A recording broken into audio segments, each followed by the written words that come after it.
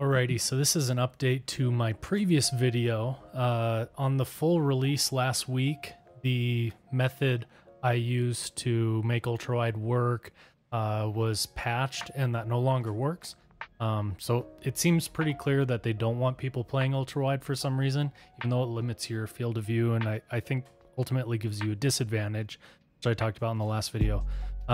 It seems they don't want you to play that way. So we'll see how long this method lasts. I think at some point we may all be playing with black bars, which sucks, but here's an updated version that works. There's a couple different ways to do it. The main one involves switching to windowed mode and then making that window full screen.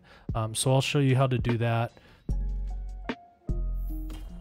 All right, so this is one way to do it. You go here, you go video, you go windowed. If you're 3440 by 1440, you got these black bars. But if you change it to a 16:9 aspect ratio, switch it to fill, hit apply, you can confirm. And then what you're gonna do, hit the Windows key or tab out, and then you're just gonna double click on the top.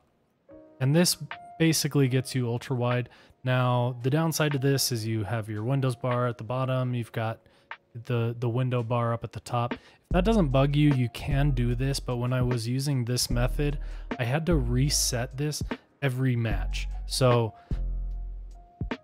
it's annoying. In Spike Rush, it's really going to put you at a disadvantage because you don't have a ton of time in that opening round to set this up. You're playing normal, you've got plenty of time in that first round when you've got extra time to buy. So you can do it this way, especially if you're playing normal mode.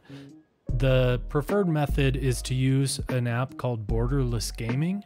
I'll leave a link in the description. There is a free download on their website, or you can purchase it if you want to support the developers. I'll have links to both of those options in the description. What that will do is it turns any windowed game into borderless windowed. So it'll take this and actually stretch it or fill the full screen with it. So I've found it works better if you have Borderless Gaming running when you launch the game. So I'm going to close out of the game, and then I'm going to show you how to start it with Borderless Gaming installed. All right, so when you launch Borderless Gaming, it may pop up, it may show up in your dash here. You can double click that to bring it up. So I've got this open here. Now I'm going to launch Valorant. And when you set this up, it works better if you don't have this window maximized. I think what happens is when this is expanded here to be, full screen, Valorant detects that and it shrinks it or puts black bars at the start of every new match.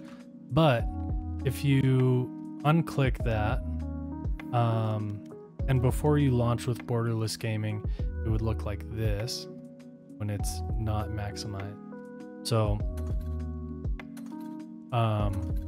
if you have it like this, and then you go in, you'll click on Borderless Gaming. You've got all your applications here on the left. Valorant is there, and you'll just click this to expand it.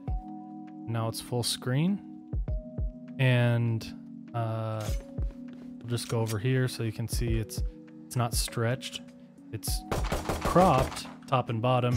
Your field of view is definitely less, but it is taking up your full screen, and yeah, everything's working correctly. I'll go jump into a Spike Rush map just to make sure it doesn't reset. This enemy is nothing special. Still human. Still mortal. All right, and we've got full screen still. If this video was helpful, feel free to like, subscribe, whatever. Also, I stream every Tuesday and Friday night on Twitch. If you want to go follow me there, that'd be cool as well.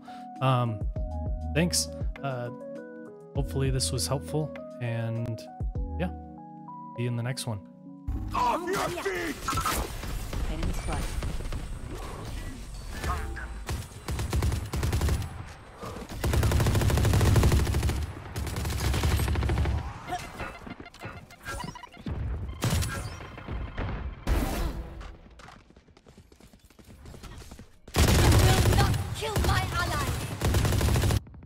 Ooh. Open up the sky. Ooh. I did a lot of damage there. One enemy remaining.